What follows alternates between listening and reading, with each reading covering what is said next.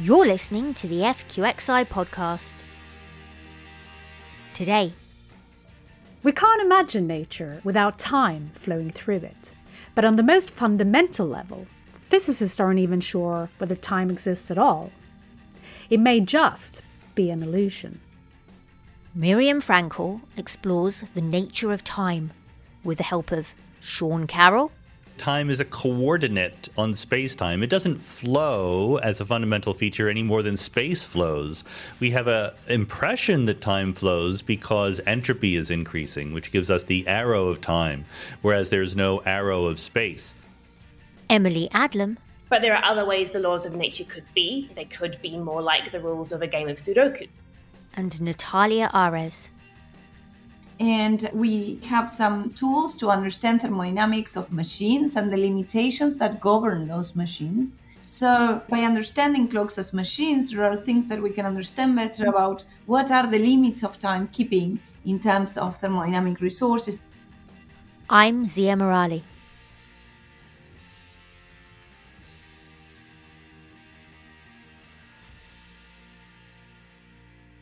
Welcome to the podcast from the Foundational Questions Institute, where today we're bringing you the first part of Great Mysteries of Physics, a series produced in partnership with The Conversation and hosted by Miriam Frankel. In this first edition, Miriam explores puzzles surrounding the nature of time. Is time an illusion? Does it flow? Do we live in a Sudoku universe? And why does time march in only one direction? She's helped out by physicists Sean Carroll of Johns Hopkins University, Emily Adlam of Western University, and Natalia Ares of Oxford University. So, over to Miriam and the Conversation for episode 1. Great Mysteries of Physics is a series supported by FQxI, the Foundational Questions Institute, a think tank and funding agency that explores the foundations and boundaries of science. Find out more at fqxi.org. Welcome to Great Mysteries of Physics from The Conversation. I'm Miriam Frankel, and I'll be your host for the series. Back at the beginning of the 20th century, it might have seemed that there was nothing new to discover in physics. Not anymore. It's increasingly clear that there are problems that physics, at least as we know it, cannot solve. Perhaps we just need more data, or perhaps we need a whole new theory of reality. This podcast series will take you on a mind-blowing journey from the smallest particle to the very boundaries of existence, exploring hidden dimensions, the secrets of consciousness, and parallel universes along the way. We'll reveal the greatest mysteries facing physics today and investigate the radical possible solutions.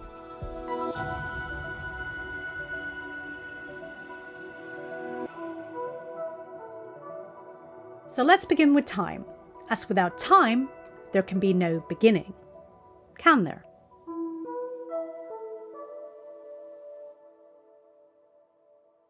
We can't imagine nature without time flowing through it. But on the most fundamental level, physicists aren't even sure whether time exists at all. It may just be an illusion. Scientists long assumed that time is absolute and universal, so the same for everyone everywhere and existing independently of us.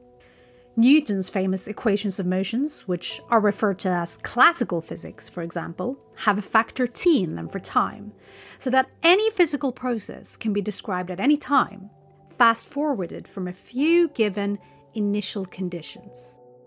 Newton's universe ran like clockwork.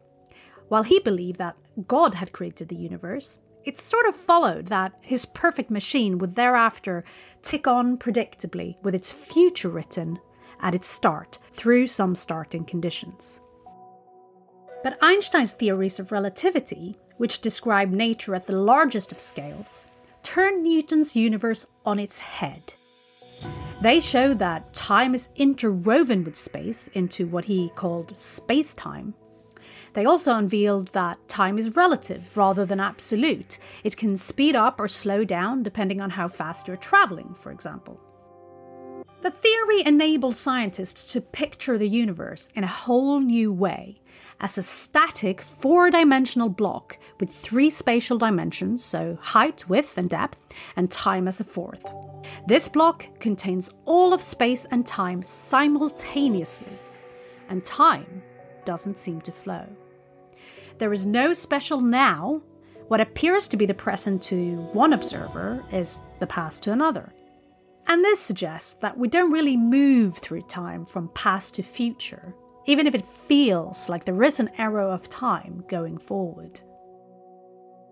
But that's not the end of the model. Einstein's view of time itself seemed to clash with quantum mechanics, which describes the microcosmos of atoms and particles. In this theory, just as in Newton's classical mechanics, time is absolute, always ticking in the background. Although remarkably, one interpretation of the theory, called retrocausality, suggests the future could influence the past. And so, quantum mechanics and general relativity simply aren't compatible with one another, particularly over the matter of time. In fact, when physicists try to unite them into a quantum gravity type of theory of everything, time seems to just vanish from the equations. Confused yet? What's really going on? Is the smooth flow of time we experience simply a quirk of how the human brain works? Or does it emerge when you look at nature on the macroscopic scale of humans? Take temperature. We all experience it, but a fundamental particle can't actually have temperature. It instead emerges on the level of many molecules moving collectively. And perhaps it's the same with time. It clearly flows from our perspective, but it may not do so on the most fundamental scale. That's what we'll explore in this episode, along with some of the approaches to solving it. Sean Carroll is Homewood Professor of Natural Philosophy at Johns Hopkins University in the US. His research focuses on foundational questions in cosmology, and he has written multiple books about physics. So asking him the question, what is time, seemed to be a good place to start. Well, time is something where people start complaining about how vague it is when they start thinking about it. And I actually push back against that a little bit. I think it's not that complicated what time is. Of course, there might be unanswered questions about the fundamental nature of reality, but for my purposes, we live in a universe where we locate things using space and time. Space is where things are, time is when things are. So the universe is something that has space full of stuff, and that space full of stuff happens over and over again. Time is the label that tells us which of those moments we are living in and talking about. Right, it's something we measure with our clocks. Would you mind just talking us through how time is treated in physics? I mean, physics is our best description of reality, so what does physics tell us about time? Time actually gets complicated when the physicists come into the game, unfortunately. It was back in the day, if you were Isaac Newton or one of his compatriots, there was basically an idea of what time was that we all agreed on. Everyone's clocks, if they were working, measured the same thing. When relativity came along, we realized that if people's clocks were moving in different ways through the universe, they would measure different amounts of elapsed time. And that's perfectly okay. It's just like space. You know, if you walk on a straight line and I walk on a curved path, we will take different amounts of distance to travel between 2 points. And relativity says time is like that. And that's part of the fact that time is unified with space into space-time, which then general relativity, Einstein's next big theory in 1915, says has a geometry of its own, and we experience that as gravity. So space and time turn into something that is really relevant to the forces of nature that we know about in our everyday lives. So general relativity, unlike quantum mechanics, says time is relative. And if you buy the theory of the block universe, where all space and time exist simultaneously, then time doesn't flow. But why do we experience time flowing? Is it likely to just be an illusion? time is a coordinate on space-time. It doesn't flow as a fundamental feature any more than space flows. We have an impression that time flows because entropy is increasing, which gives us the arrow of time, whereas there's no arrow of space. But that doesn't mean it's an illusion. Space can be just as real as time is. So I think that time is real, but the idea that we are propelled through it by some sense of flow is just a consequence of our macroscopic existence in a world where entropy is going up. Okay, can we just talk through this entropy business? Entropy is a way that physicists have of talking about the disorderliness, the randomness, the disorganization of some system. The early universe, near the Big Bang 14 billion years ago, it turns out when you run the numbers, was very, very low entropy, was very, very special, was very, very organized and non-random. And it's been sort of relaxing and getting more random and more disorganized ever since. And you might think that that's just a story of decay and disruption, right? If everything's just getting more random. But along the way, one of the ways that the universe makes more entropy is to create little pockets of orderliness like you and me. And we're doing our job by talking and sweating and moving things around to actually increase the entropy of the universe. Because basically the way to think about entropy is a way of counting how many ways there are to arrange your atoms without changing the overall look and feel of an object. So if things are sort of separate, if there's cream and coffee that are separated from each other, you can mix up the cream within itself or the coffee within itself and everything is fine. But once they're all mixed together, there's vastly more ways to rearrange the atoms because they're all mixed up with each other. So that's a higher entropy configuration, and that's where the universe goes. So the simple idea is just entropy increases over time because there are more ways to be high entropy than to be low entropy. So coffee and cream mixed together is a more disordered state, which has higher entropy, than coffee and cream existing separately. And because entropy is constantly increasing in the universe, it is possible to mix cream and coffee, but not separate the two once mixed. John Wheeler, who's a famous physicist, said that he always felt bad about pouring milk into his tea because he was increasing the entropy of the universe and it would never go back. But I don't think you should feel bad. It's going to happen one way or the other. So what has entropy got to do with time moving forward? It's crucially important, so that's a great question. And we have to separate out two things, what time is and how it behaves. So what time is, like I said, coordinate on space-time, nothing to do with entropy. It's just a way of locating ourselves in the universe. But what makes time special is that there's a difference between the past and the future. There's certainly in our everyday perceptions an idea that we remember the past, but we can't affect it, right? I can't make a choice right now that changes the past, whereas choices I make right now can change the future in some way. That's a big difference. Why is there this difference? Ultimately, we think because entropy is increasing. But if entropy is always increasing, why do we think that the universe started in low entropy? Is that just an assumption? Man, I wish I knew. I'll tell you, this is slightly self-centered point of view, but my point of view is that I and a former student of mine, Jennifer Chen, we proposed a theory of cosmology that tried to explain why the early universe has low entropy. And I would argue two things. Number one, it is still the best, most logically sensible theory on the market. And two, it's a terrible theory.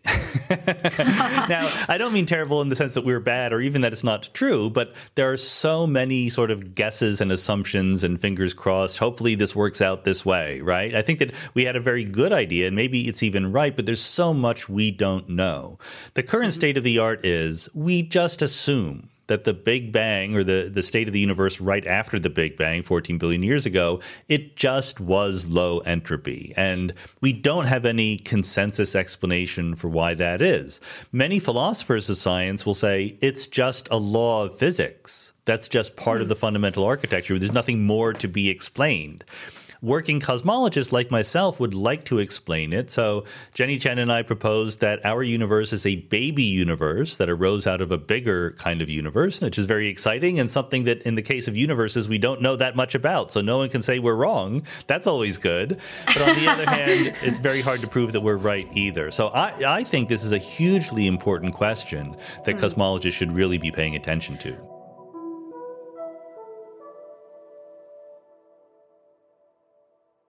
If our universe is just part of many in a multiverse, It would make sense that it could have started with low entropy. I mean, there would be nothing special about it. Other universes could have started with other values of entropy, perhaps having different or even no eras of time. It's not a perfect explanation, though, not least because it is very difficult to test whether there are other universes. And while Sean reckons it is the most logical theory, that might not be the full story. I personally am very much on the side that says time does not flow, that this is kind of an illusion that comes from the way in which we ourselves happen to be embedded in the world, that there's nothing sort of in physics corresponding to that flow of time. Rather, we sort of time is a relative description in terms of where we happen to be located, but it's not a sort of fundamental feature of reality.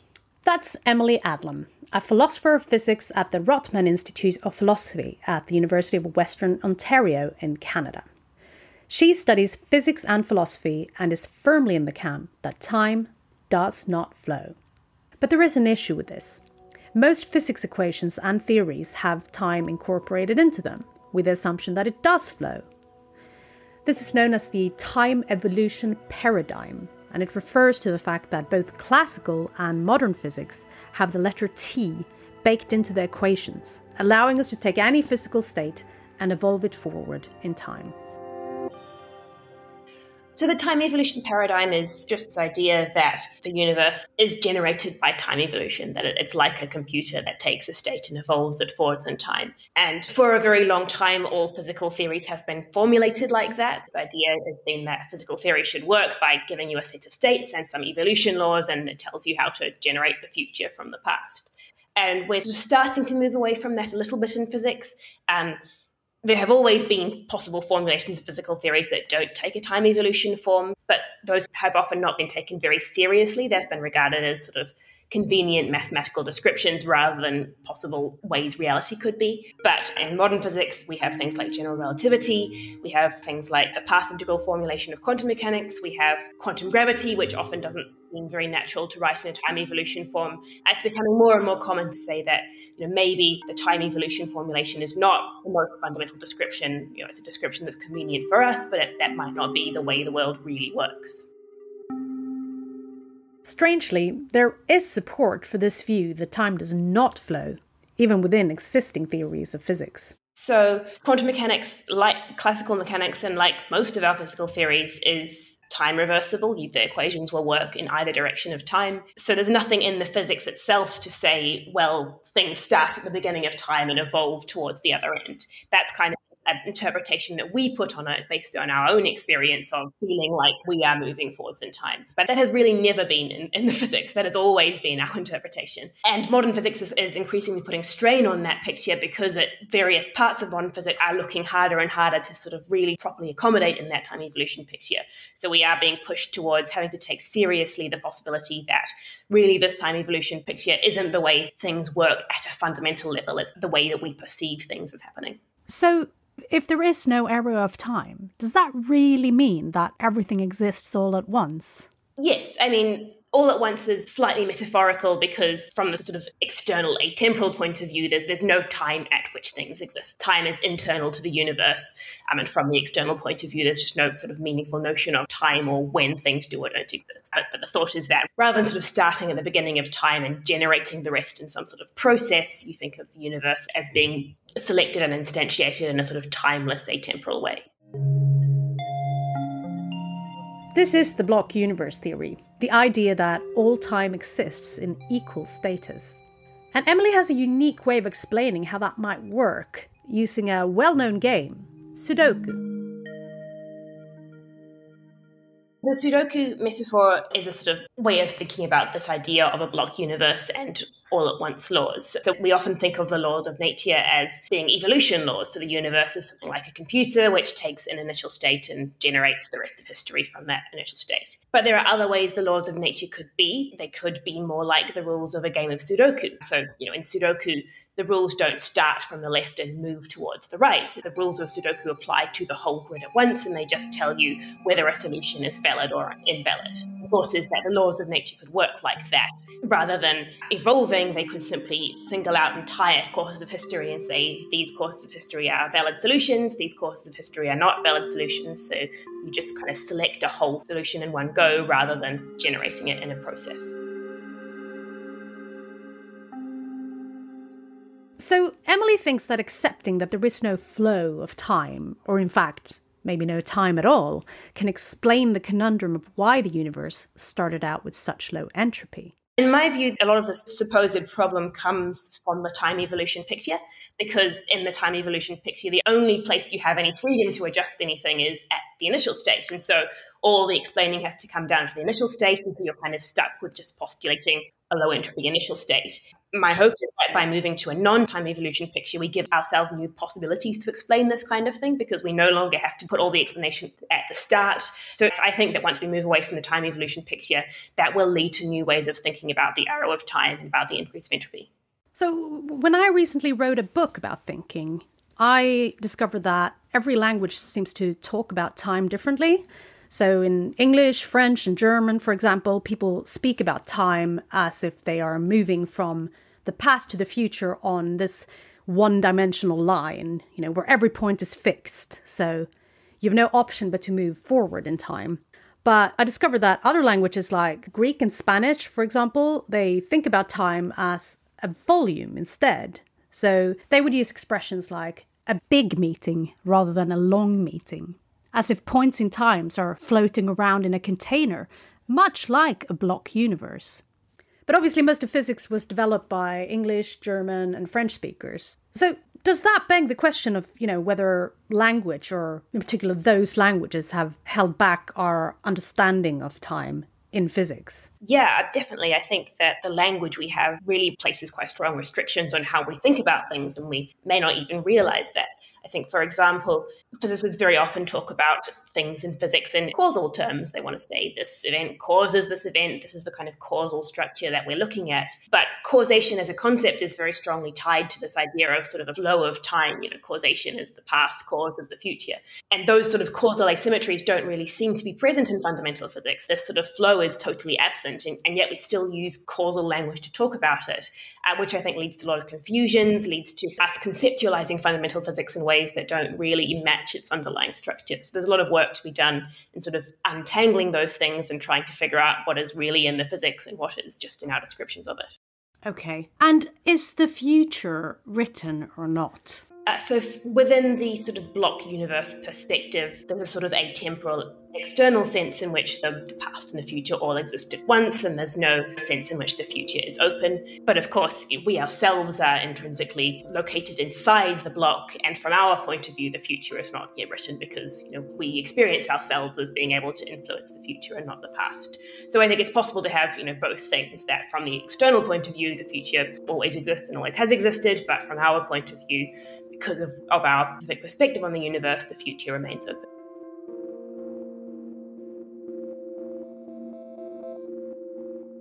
In quantum mechanics, the Schrödinger equation, yes, the same Schrödinger of the famous cat thought experiment, describes the state of a quantum system, such as a particle, over time. While its treatment of time is rather intuitive, the rest of the theory is not.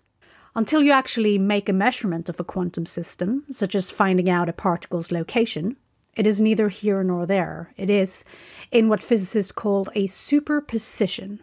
That's a mix of many different locations at the same time, all with different probabilities. This is just utterly bizarre, and it seems to indicate that nature isn't real, that objects don't exist until we actually measure them. In fact, that's what Schrödinger was trying to tell us by forcing us to imagine a cat being dead and alive at the same time. Another weird thing in the theory is that a particle isn't just directly influenced by its immediate surroundings, as you would expect. It can be entangled or spookily connected with another particle, so that if you manipulate one of them, you instantaneously influence the other, even if it is at a different side of the universe. This is called non-locality. But there is a way to get rid of these strange features of the theory.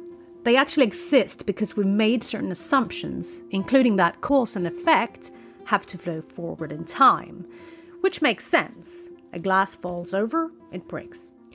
But if we allowed for cause and effect to flow backwards, at least in the quantum realm, with the future literally influencing the past, quantum mechanics could be both real and local.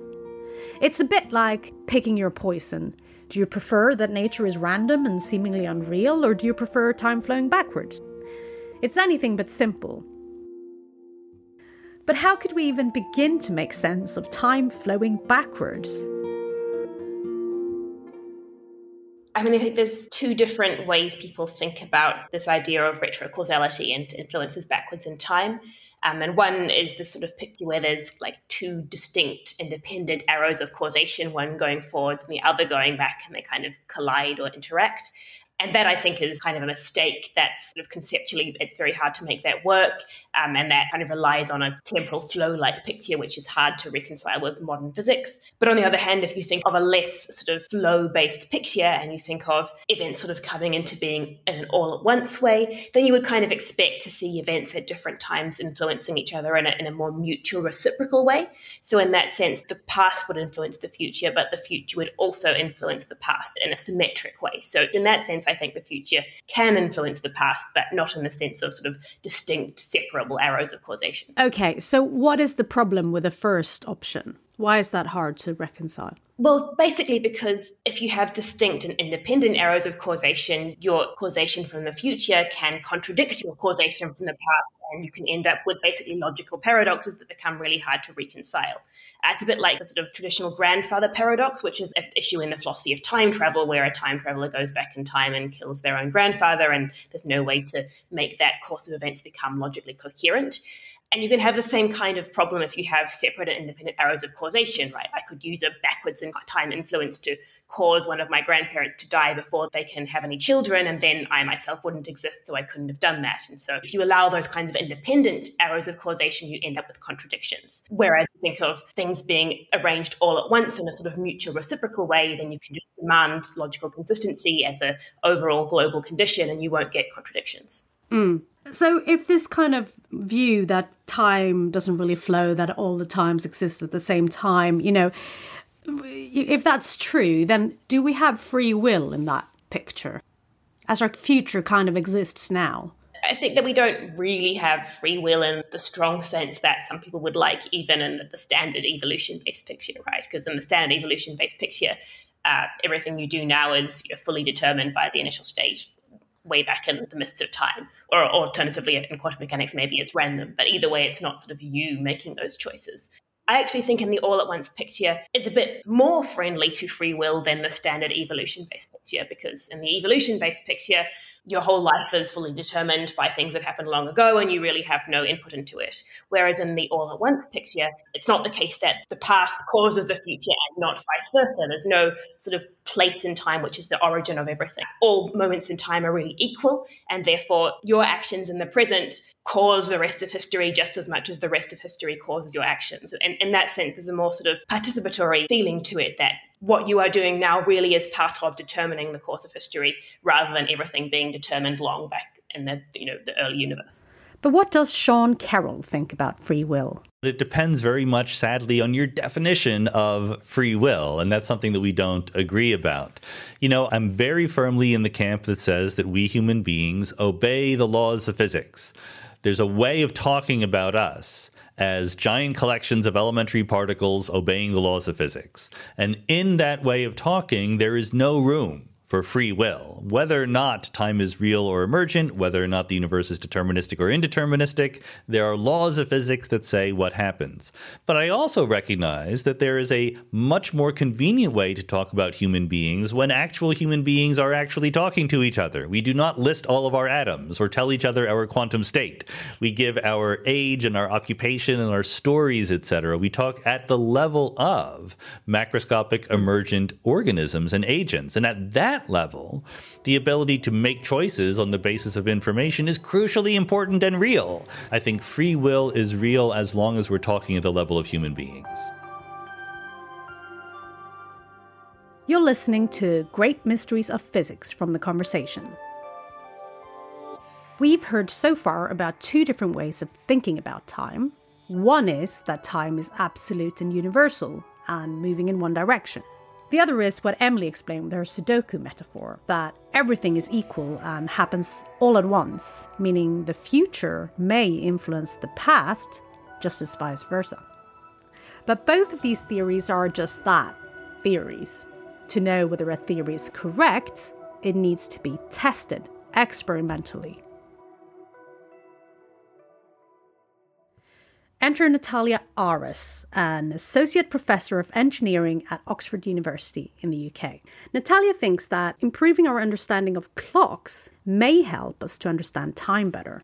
She has completed an experiment uncovering a link between timekeeping and thermodynamics, which is the science of heat and work. It is in fact the laws of thermodynamics which states that entropy in a closed system should always increase. We use clocks as machines that measure time, and we have some tools to understand thermodynamics of machines and the limitations that govern those machines. So by understanding clocks as machines, there are things that we can understand better about what are the limits of timekeeping in terms of thermodynamic resources. So basically, in our experiment, we built a clock in which fluctuations are important. So it's a membrane that has a width of 50 nanometers or so. And what we did was to basically measure the displacement of this membrane, how this membrane moves as a function of time. By applying electricity, or? Yeah, so the way we excite the membrane motion is by feeding white electrical noise to the limitations of experimental setups, which means some noise that basically heats up the membrane. And when the membrane heats up, it starts moving, resonating at its resonance frequency. And we can use that as a clock because it's like a pendulum, right? Every time that reaches its maximal amplitude, we can say, well, that's a tick. And this would be a periodic tick with certain accuracy, right? So a more accurate clock has more regular ticks. But Natalia and her team were not trying to make a really accurate clock. The idea was to build a clock in which we can actually measure what is the accuracy and at the same time, what is the resources that we input into the clock. So in this case, we are inputting electrical noise to effectively heat up the membrane, and we know exactly how much of this electrical signal we input to make the membrane move, and we can measure at the same time how accurate this clock is. So now we have, an input resource, some waste that it's dissipated in the circuit, and a clock that it's more or less accurate. But we can basically correlate the resources that we input into the system, the power of the electrical signal we input, and the accuracy of our clock. And what we find is that the more resources in terms of electrical signal that we input into the system, the more accurate the clock. So basically, if you want a good clock, you need to pay for it in thermodynamic resources. So you need to input a bigger power in the system. And what's this got to do with entropy? Basically, what we realize is that if by increasing the power of the input signal, we have a more accurate clock and we have some dissipation in the circuit. What we realize is that this entropy production that results from this dissipation, it's proportional to the input resources. So the more resources we introduce into the circuit, the more entropy is dissipated and the more accurate the clock. So accuracy creates entropy. Exactly. So if you want to measure time accurately, then you need to dissipate entropy. And the more accurate the clock, the more entropy you have to dissipate in order to achieve that accuracy. So does that mean there is a limit to this accuracy? So on our experiment, we weren't trying to get a very accurate clock. We just wanted to understand the limits. There seems to be that in order to have a very accurate clock, you need to produce more and more entropy. So naturally, one would think that this is a limitation in terms of timekeeping. From the theory point of view, you have a limitation in terms of how accurate a clock can be because of the resources you have to input. At some point, the membrane starts to, let's say, dissipate this energy in different ways that do not make the clock more accurate. So we see that at some point, as we increase the thermodynamic resources, actually the accuracy starts to plateau. You can drive a system very hard. So you can imagine, pushing a swing very hard and getting extremely big amplitudes in the motion of that swing. But that has a limit, right? At some point, something is going to break. And the same happens with our membrane. So there is a limit in terms of how large the resource can be to achieve a given accuracy. Natalia has shown that the more accurate a clock is, the more entropy it creates. This seems to suggest that the error of time isn't just an illusion created by the human brain. It is actually a necessary physical consequence of measuring time with clocks. So even an AI or a detector would see an increase in entropy when measuring time, and thus time moving forward, with ticks appearing rather than disappearing. And this seems to be compatible with the idea that the error of time emerges from the laws of thermodynamics on our human scale. But perhaps more importantly, physical theories such as relativity just assume that clocks are infinitely accurate. Natalia has shown that isn't the case. There are fundamental limits to what they can do. So learning more about the mechanics of clocks may therefore be helpful if we ultimately want to understand time and improve our theories. Let's go back to Emily. So within this kind of block universe type picture of time, clocks play a really important role, because in that picture, time essentially comes down to the relations between observers and clocks. All that time means is that you are observing a certain reading on a clock, and then other versions of you are observing different readings on clocks. So clocks are kind of the way in which we get access to this parametrization of the universe. They are a way of sort of learning about our position in the universe and of describing the way in which change appears to happen in this universe, because if nothing is really flowing, then change just comes down to things being different relative to different clock readings. One way to probe the nature of time would be to experimentally test theories of everything, such as quantum gravity. If versions of quantum gravity, which have no time, are experimentally verified, this could suggest time is an illusion. Annoyingly, though, testing quantum gravity would require immense amounts of energy, more than is currently available even with our best accelerators. But there are shortcuts. You can combine aspects of general relativity and quantum mechanics, and then test them at lower energies. For example, some researchers are looking at building quantum clocks, tiny devices perhaps the size of a single particle, or other quantum systems, to see whether gravity can influence or at least be felt in such systems. And there have been some exciting results suggesting it can. Chiara Marletto and Vlatko Vedral from the University of Oxford in the UK have come up with an interesting idea for a future experiment. They want to test whether two masses, such as tiny crystals, could become entangled, spookily connected according to the rules of quantum mechanics, by having gravity, and only gravity, acting on them. This would suggest that gravity could truly have quantum effects, again helping to marry the two theories of quantum mechanics and general relativity. And it would involve putting the masses in a superposition, where they will be in a mix of different locations simultaneously. But remember, according to general relativity, locations are events in space-time, not just events in space, meaning the experiment would actually produce a sort of superposition of different times. While this isn't an experiment that physicists are able to perform today, it could be worth waiting for. If clocks could indeed be in a superposition of ticking at different rates simultaneously, it would suggest that the treatment of time as absolute in quantum mechanics isn't correct or fundamental, but that time is instead just relative to a given clock, as in general relativity. Of course, experiments aren't everything.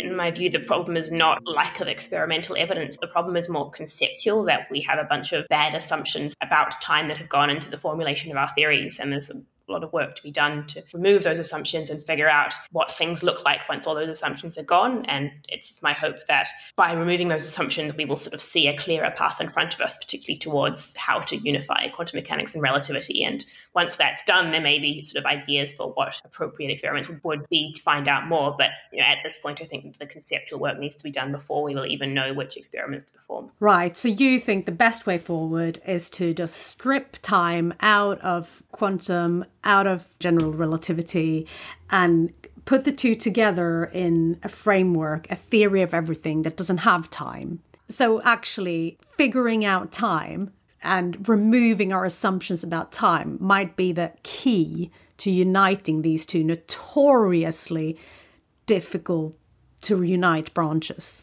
Yeah, and there are already a bunch of research programs that are kind of making progress on this where there is less time. But I think there are a lot of sort of phrases that we use in our language that sort of implicitly draw on the assumption of some background time, and those things make their way into physics too.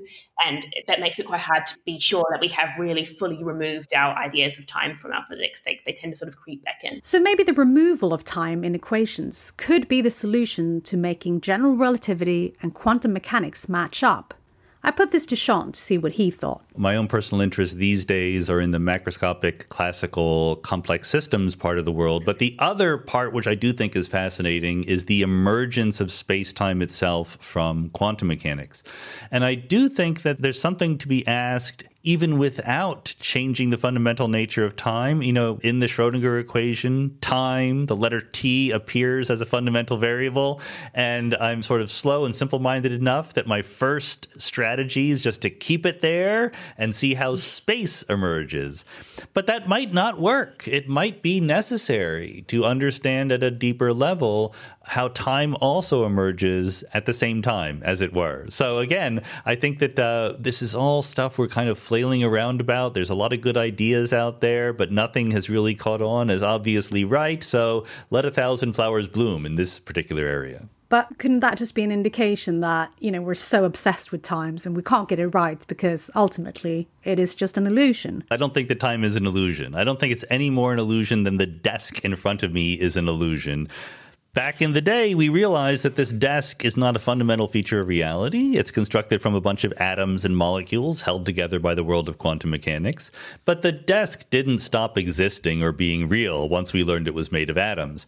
We might learn that time is emergent out of some more fundamental phenomenon, but that doesn't make it an illusion. When we scheduled this interview, I needed to know it was 9 a.m. Eastern time when we did it. And I was not intimidated by that. Didn't need to solve any equations to figure out what was there. Time is clearly real and important. It might not be fundamental, but I'm not worried about getting rid of time as part of my description of the world. We're getting to the end of this episode, which is clearly different from the beginning. Hopefully, we know more now. Or maybe we've just got a headache. As Sean and Natalia have explained, one reason we may experience the beginning coming before the end is that entropy is rising in the universe. What's really going on beneath the surface is difficult to tell. Philosophers and scientists suspected atoms existed thousands of years before they were actually discovered. They then uncovered that atoms were made up of even smaller particles, called quarks. Perhaps as we zoom in even more, there is something else. And perhaps there is no time in this enigmatic world. Perhaps it's a Stuka universe, as Emily suggested. Could we find out by simply removing our notion of time, stripping it out of our equations entirely? Or will experiments to probe timekeeping, clocks, and quantum gravity unveil the truth? Most likely, we'll need them all.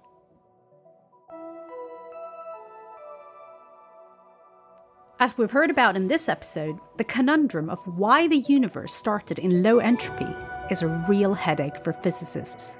Such assumptions are what we'll be talking about in the next episode. Why do the fundamental constants in physics, which ultimately determine the sizes and strength of all the masses and forces in the cosmos, take the values they do? Values that ultimately allow life to evolve. Is it all just a lucky coincidence that we're here, or is there something more mysterious going on?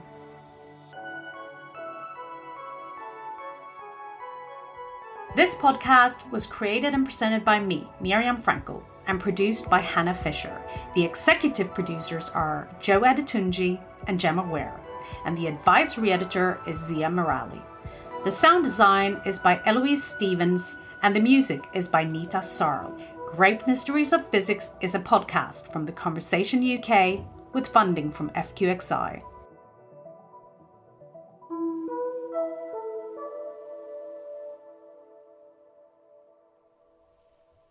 That was episode 1 of Great Mysteries of Physics. Links to more information about the series and accompanying articles at The Conversation UK, along with more on the ideas discussed here, can be found on FQxI's podcast page, which now has a new home at qspace.fqxi.org/podcasts. That's the letter Q followed by the word space, so qspace.fqxi.org/podcasts. Or you could just go to fqxi.org and click on the QSpace button. And if you haven't visited fqxi.org recently, you'll see it looks quite different. You'll be hearing more episodes from the series through our podcast, along with our usual mix of discussions of big ideas in physics. You can still reach me at podcast@fqxi.org or on Twitter at FQxI, where Miriam can also be found at Miriam Frankel. We're at FQxI on LinkedIn and on YouTube, where you can watch a short film in which Natalia Ares takes us around her Oxford lab to show us more of those experiments she spoke about. And we're at FQxI Physics on Facebook, Instagram, TikTok and Pinterest.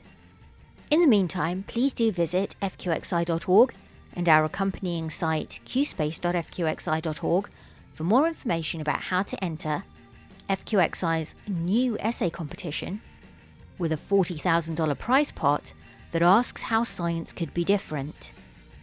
You'll be hearing more about the essay competition in future episodes of this podcast. But for now, thank you for listening. I've been Zia Morali.